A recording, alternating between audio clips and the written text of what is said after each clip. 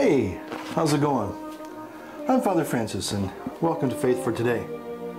You know, in our 30th Sunday readings on this Cycle B series of readings in the lectionary, we read this from the Psalms.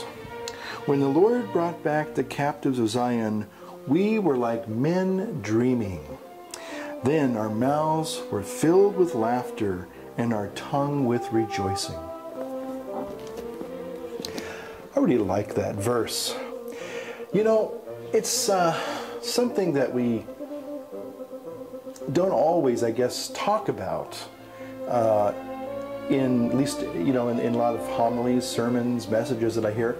You know, usually the topic matter is a little bit more somber, you know, kind of a little bit more introspective, kind of challenging people to kind of, you know, evaluate, you know, or, you know, take an inventory of their lives and kind of compare and contrast where they kind of measure up. You know, that's kind of the general theme, you know, this is what God says, this is kind of where we're at, you know, and we need to do better, and, you know, so on and so forth. And I certainly know that that tends to be my homiletic style sometimes too. But there, believe it or not, we are really told that the Christian faith is supposed to be one of rejoicing in God, in life. And you know, I have to just tell you that you know, one of the things that I remember, I've always remembered these because I don't do it a lot, is when I've had a really good belly laugh.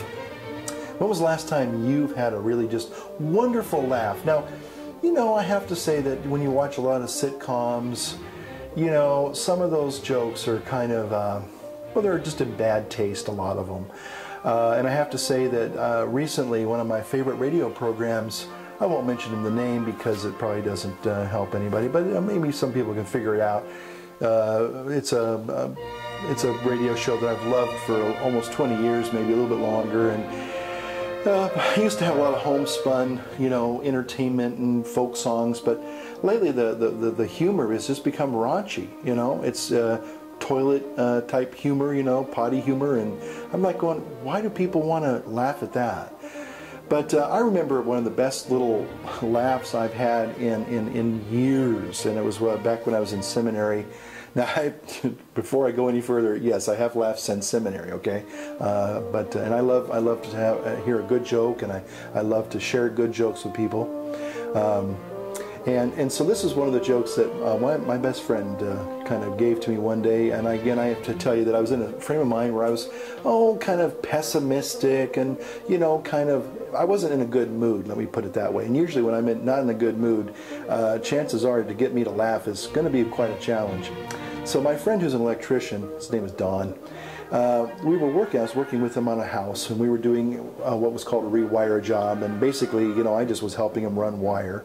And he was up on the roof, and I was down there, you know, and he says, okay, give me some more wire, and I'm giving some more wire. So we're kind of doing this thing, and he's kind of measuring things out, and so finally, you know, as he's doing that, it's kind of, you know, for him, it's kind of a mindless task. He's done it, you know, thousands and thousands of times. He says, hey, I heard a joke the other day, you want to hear it? And I said, sure, let me hear it. So he says, well, it's this little girl in Sunday school class. And the teacher comes in Sunday school class, and there's like 6 or 7 little, you know, first graders.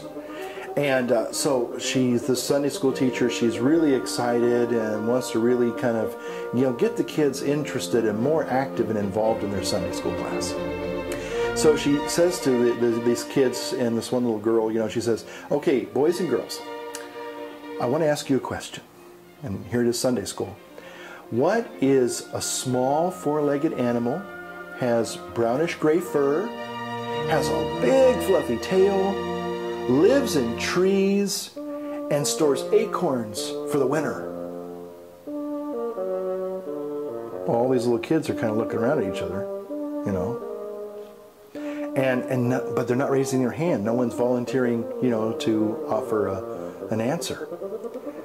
And finally the teacher goes, well, doesn't anybody know what I'm talking about? And finally this one little 7-year-old girl stands up and says, well, I know the answer is Jesus, but it sure sounds like a squirrel to me. Now, again, now some of you might think, you thought that was funny? Well, they say that the secret to good comedy is timing. And it's not just so much the comedy of the delivery on the part of the person telling a joke, but it's also the part of timing on the person hearing a joke. Because I was in a particular blue funk frame of mind, and that joke just caught me off guard, knocked me down just about emotionally and psychologically, and I just could not stop laughing. I mean, we both, my best friend and I was so concerned because he was up on the roof. I thought he was going to fall down, you know. He was laughing so hard. We both literally were rolling and just laughing with this wonderful belly laugh kind of thing. And I think sometimes we miss the point, or we don't make the point that the Christian faith is supposed to be one of joy.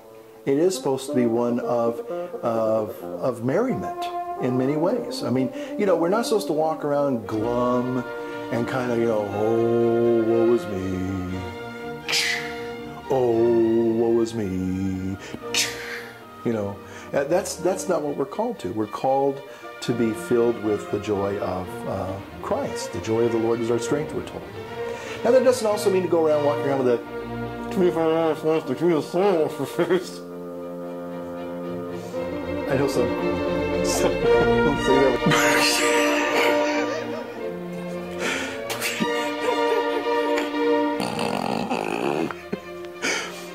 So they walk around with this big frowning all the time.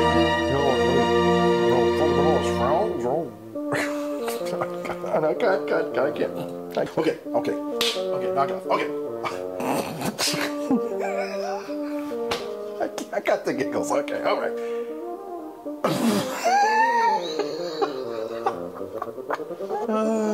Help. Get a hold of yourself.